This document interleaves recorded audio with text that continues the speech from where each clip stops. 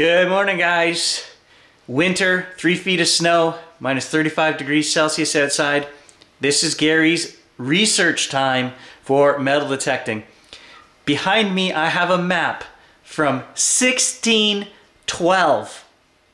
And this is a French map of our region and totally shows the first explorers that came through our area. The reason I'm doing this morning is I'm gonna do our third episode of Historia, Euphoria.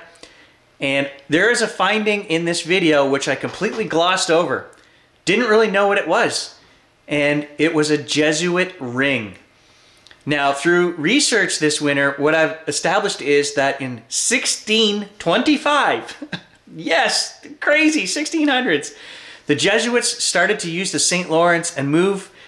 They wanted to do spreading of the Word of God to the natives in the more northern regions. 1625 was the first recorded trip that they did down the St. Lawrence.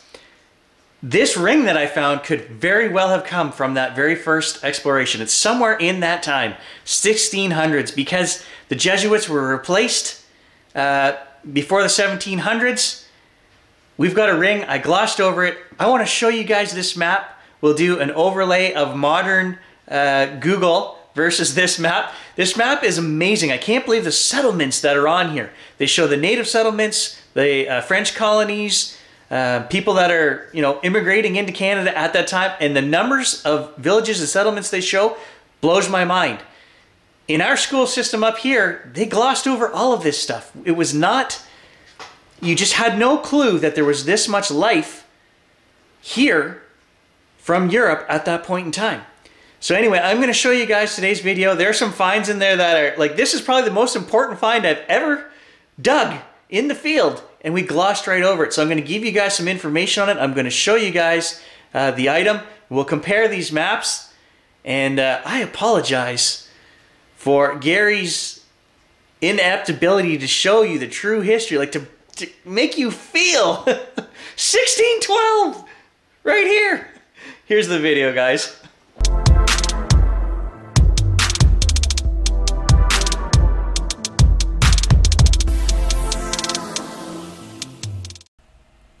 Alright guys, I wanted to start by showing you this really cool 1612 map. This is Carte Géographique de la Nouvelle-France. Okay, and I said we would start by looking at something interesting I found. Just for reference, here's the St. Lawrence. And look what I found on here. Right there. Look at that. That's a Templar cross, baby. This is an amazing piece of history. You would never have guessed. Look at all the settlements that are on here, okay? They're showing, not only do they have different styles, they actually show the Algonquian on here, so a native tribe. And it looks like they're, these are definitely longhouse style. Right here, okay, Algonquian. Longhouse style representation here, settler representation over here.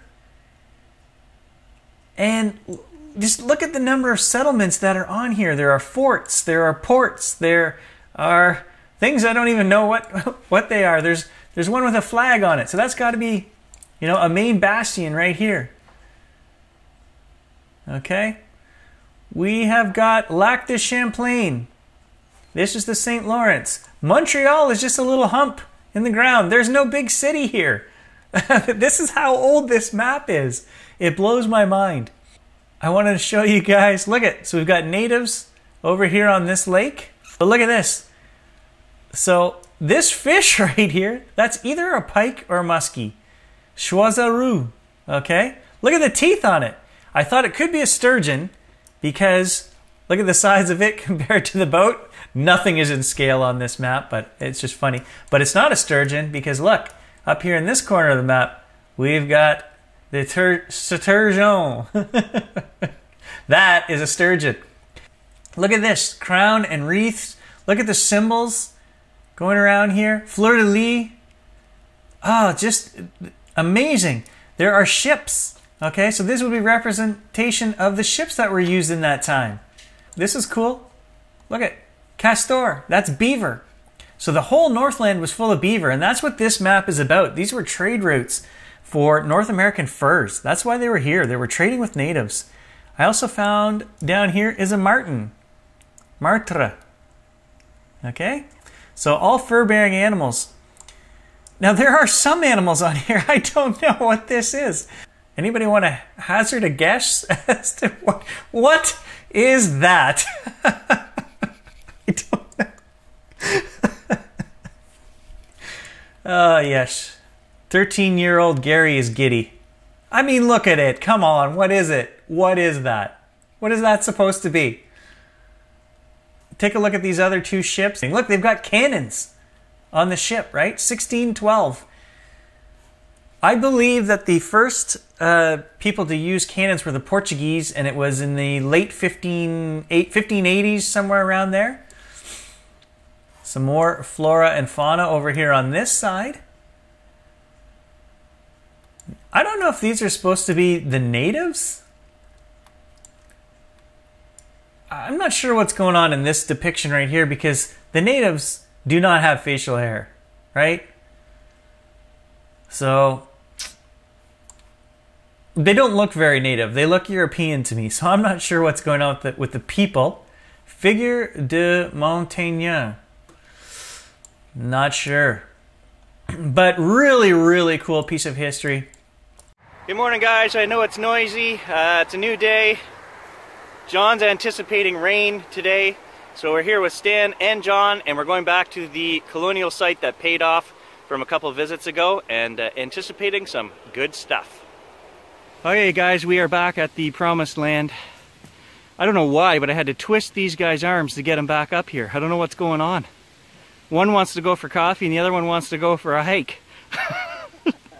And I'm going to start right here where I left off with that last cuff link and see if I can find the second one.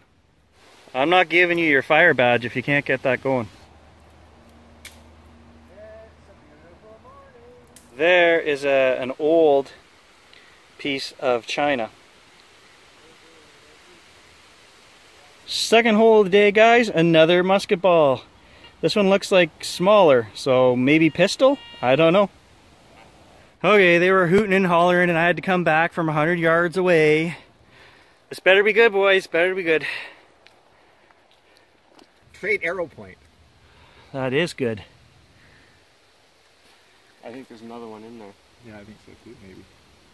Okay, I don't know, but I'm just going to throw this out there. Could be totally wrong, but hammer on an old gun? Wishful thinking? I don't know. Okay, so here, guys, is a tool that I found. You can see there's a hook on one end here, and the other end's got a bit of a twist to it. So we think this was used for repairing like a hook and awl system, for repairing the birch bark canoes or maybe leather work. Not 100% sure on that, but that's what we think it is. Guys, first score of the day. I don't know if you can see it, but it's in here. Right there, we got a ring. And it's not broken. It's still in one piece. And there is some kind of writing on it. Beauty, Gary. Beauty. Oh, I'll touch it. See if we can get what the writing is on here.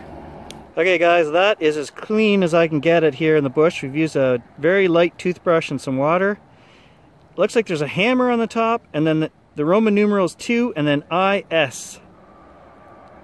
So that is a 300-year-old trade ring, guys. Very small. Doesn't even fit on my pinky. Might fit on my pinky, but absolutely friggin' amazing. I want to talk about the Jesuit missions in North America.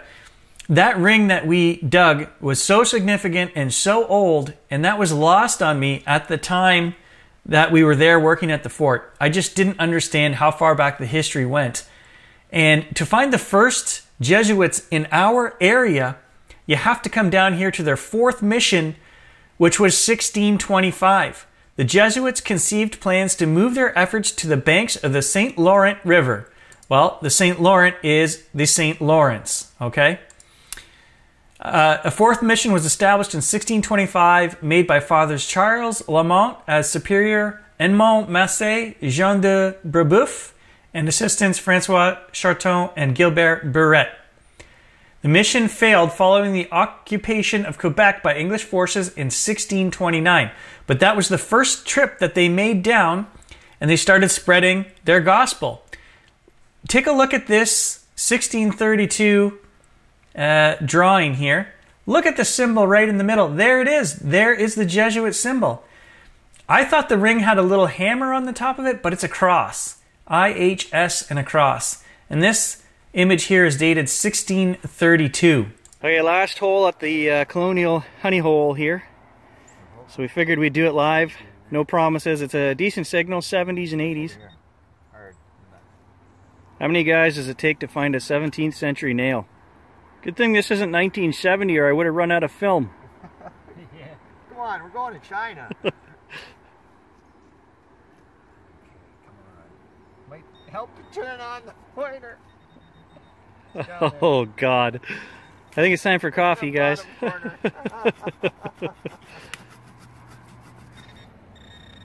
Another old one. Oh. Another.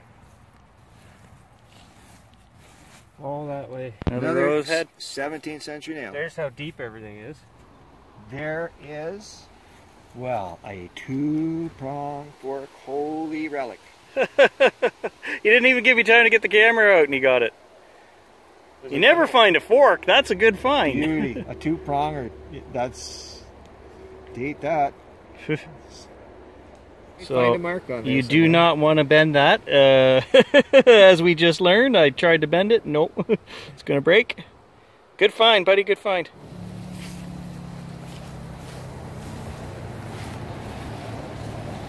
Just following Stan to the 4th spot of the day. An old early junction. So we are going to go check that out after. There's like an old underground passage over there. And right here is old, so we're on the old railroad right here. And you can see it drops off quite a bit down there. So this is the one of the first boarding houses site right here.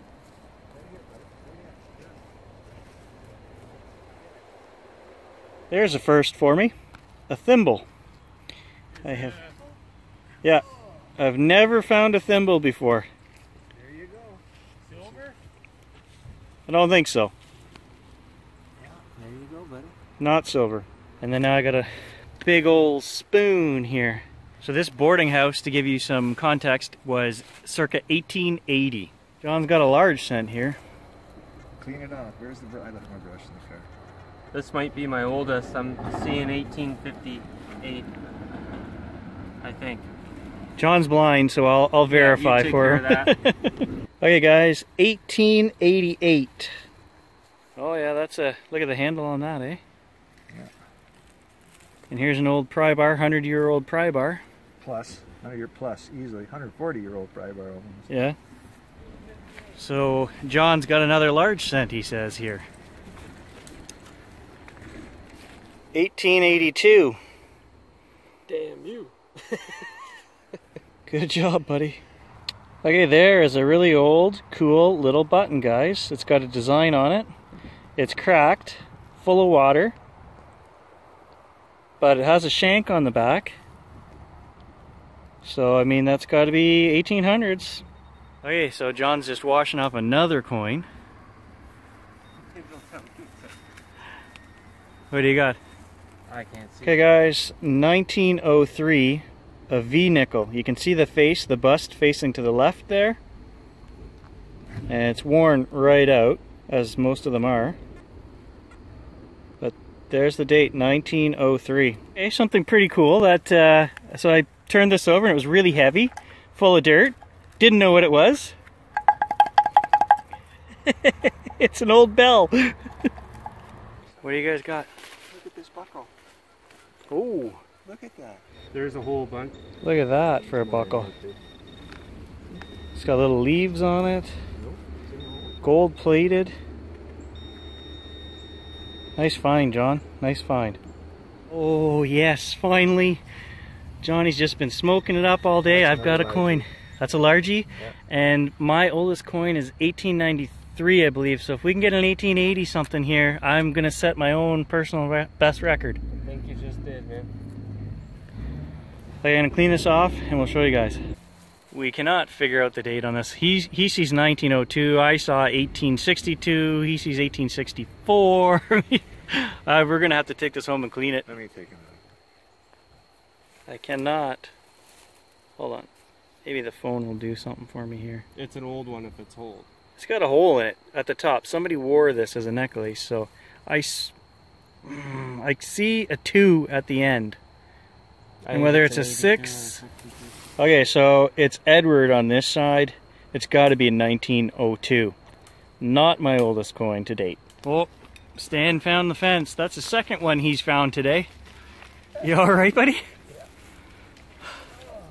Yeah, there it is right there. Thanks. I'll gently step over that.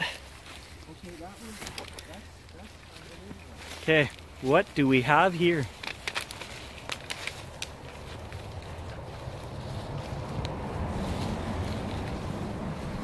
What we have here, sir, it currently goes under our wonderful new highway, but this went under our old highway. I can't even explain it. Okay, we just got to get John to go in there. I mean, that goes right through. Look at that. Railroad ties. That's nothing to do with the way that highway up there was built. All railroad tie construction. Under a major modern highway. Alright guys, we are doing a roundup here, and this is an amazing roundup. So I've broken it into groups by century, okay? So you tell me where else you're going to see stuff like this. We've got 17th century over here, rosehead nails. 17th century steel arrowhead. The old trade ring, which I'm going to do some research on and figure out what those initials are. Musket balls. Then we've got late 1800s large cents. The 5 cent, 1903, something like that. This really cool 1800s buckle. Some more 1800 stuff, thimble, button, spoons. The old cowbell, 1800s. So this is where I send out my plea to you guys. The last colonial video I did got 200 views. You show me somebody else that's Canadian and presenting this stuff, these finds, guys, and I will sub to them and watch tomorrow. So all I'm saying is, if you guys can help me, you enjoy what we're doing, what we're finding here, spread the word. I would like to get more than 200 views on these videos. These are amazing finds. So that's it for today, guys. We will be back in the field tomorrow. Thanks for watching, and we'll catch you in the next video.